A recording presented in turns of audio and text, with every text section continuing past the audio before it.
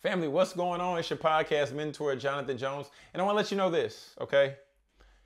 Don't rush your business. Do not rush your business. I see too many entrepreneurs scoreboard watching. They're watching everybody else in their industry, and then they see them getting the big checks, and they see them getting the call to speak. They see them closing high-ticket clients, but you don't know what those people did to get there, okay?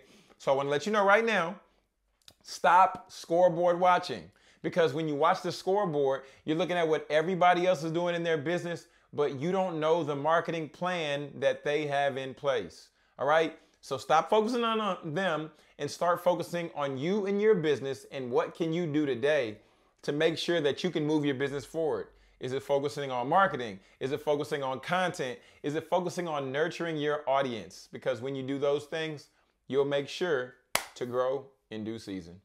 Family, what's going on? It's your podcast mentor, Jonathan Jones. And one thing I want to just challenge you on, if you're a new entrepreneur out there and you're trying to figure out why people aren't buying your product, why people aren't signing up for your email list, this might be why, okay?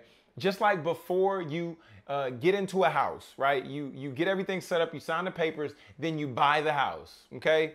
But then after you've made the initial investment, made the down payment, then you're able to take out equity and take out value of that house. It works the same way with your potential clients.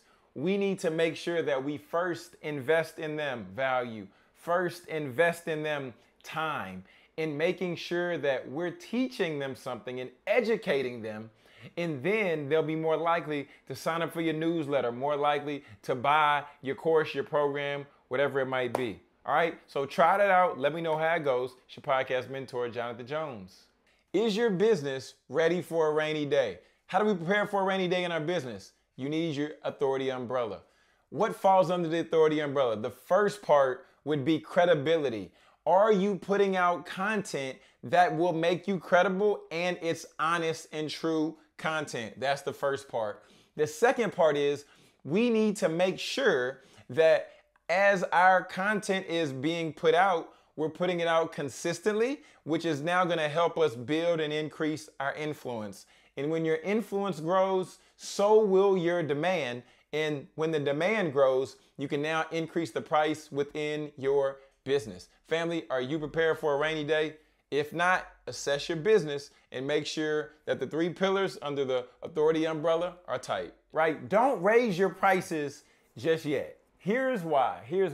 We're in a time where everybody is either trying to sell their product at the lowest fee possible, and some people still aren't buying, and then there's some people that are selling the highest of high ticket items, and other people still aren't buying. Well, John, where am I supposed to be?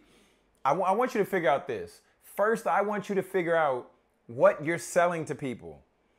If you aren't clear on what you're selling to people, and you're not aware of the problem that you're solving, then you're just throwing out a problem and then just throwing out a price, all right? So we want to first get clear on what is the transformation that we can create for our clients. And then once we identify the transformation, begin to assess what is that transformation worth. What's going on, family? It's your podcast mentor, Jonathan Jones. And I want you to do this, okay? I want you to do this. Stop trying to steal everybody else's marketing strategy. I know you've seen somebody over here run the birthday play, but you might not have the following that they have. And then over here, you see somebody running the 1997 product, but you might not have that large of an email list, so that might not work for you. Identify what is the specific marketing plan that will work best for you in your business, where you are right now, and stop trying to follow McDonald's and Amazon and everybody else, and just do what's true and authentic to you right now in your business. It's your podcast mentor, Jonathan Jones. Take care. We'll talk soon.